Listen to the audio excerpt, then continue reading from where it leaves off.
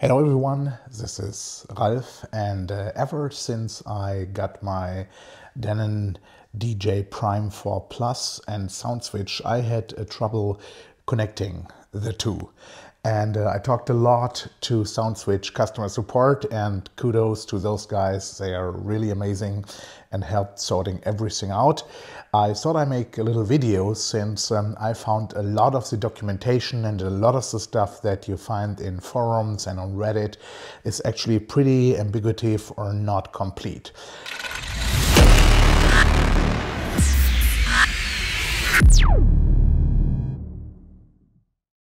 So first of all, let's go through some versioning here. This is the Denon DJ Prime 4 Plus running Engine OS 4.0.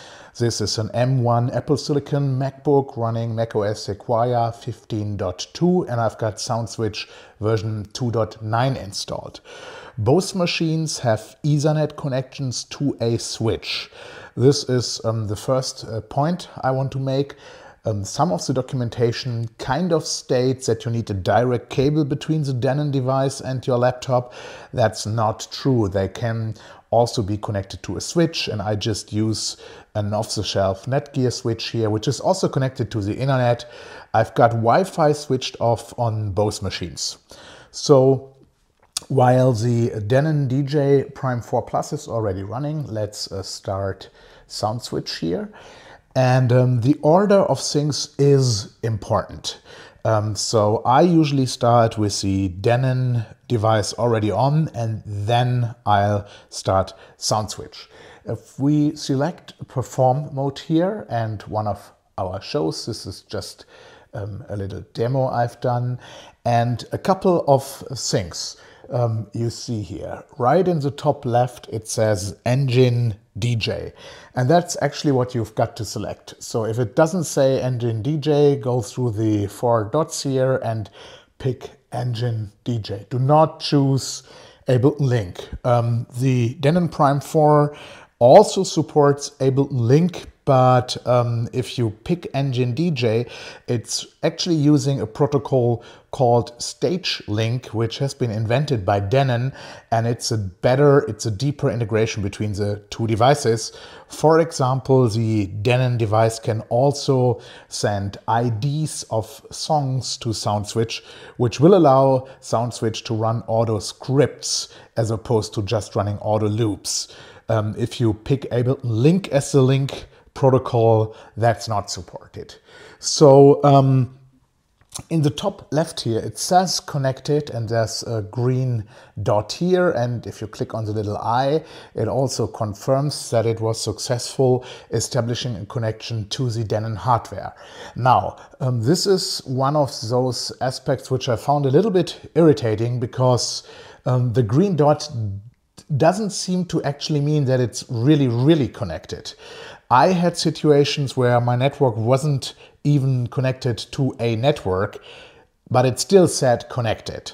So what I found out is that as long as this little green dot is not blinking, it doesn't really mean that it is successfully connected. So I also talked to SoundSwitch support that they might probably think about some improvements in the user interface in the future. So the next things we want to check is we go to SoundSwitch settings, and I go on the general tab here. First I start this little visualizer here, so we can actually see some simulated lights. And then on the general tab I've picked Engine DJ and then the all-in-one hardware option. And then on the performance mode tab I'm in the 4-deck setup, but I have only activated channel 1 and channel 2. I've deselected faders 3 and 4 because I'm actually only using deck 1 and 2. And it's also up fader only. If you pick deck 1 to 4, you actually can't change any of these. So some of the documentation recommends that you switch to deck 1 and 2, which will also allow you to pick from one of the other fader behaviors here. But the thing is, as long as you use StageLinQ as a protocol between both devices, the Denon device will actually identify as a 4-deck device. So if you have read somewhere that you should pick deck 1 and 2 and restart SoundSwitch, if you do that, you'll find yourself ending up with decks 1 and 4 selected again, because the Denon device actually tells SoundSwitch, hey, I'm a 4-deck device. So no matter what you are setting here, it'll always revert back to decks 1 to 4, but we are fine with that. Now let's hit done, go to MIDI and go to our auto loops here. So the next thing is important. The Denon device re-establishes a connection to SoundSwitch whenever you load a new track onto your decks. And that's important. The actual connection is established once you load a track. So I have nothing loaded on any of the decks right now. If I would have preloaded something, chances are the connection doesn't work, because you have to have SoundSwitch running with all of these settings made before you actually load your first song. And that's what I'm going to do. Let's go to sources. I go to my stick and I go to, let's say, one of those songs, put it to the right deck, and let's get back to the library, choose another song, put it to the left deck. So now I've preloaded both decks with songs, and let's fire the left deck. And you will see I started the player on the left deck, and immediately one of the auto loops is running. I don't see anything in the visualizer yet, and this is because of the up fader settings. As soon as I turn this fader for deck 1 up, you will see that it's actually starting to output DMX to the fixtures. And this is exactly what we want. Now I can start my second player. And notice if I switch decks here, the auto loop is changing. So this is auto loop 2 in bank 1, and this is auto loop 4 in bank 1. And this is exactly how you want it. Again, if you turn down the fader, the auto loop keeps running, but the intensity is to 0, so it's all dark on the stage. And here we're back.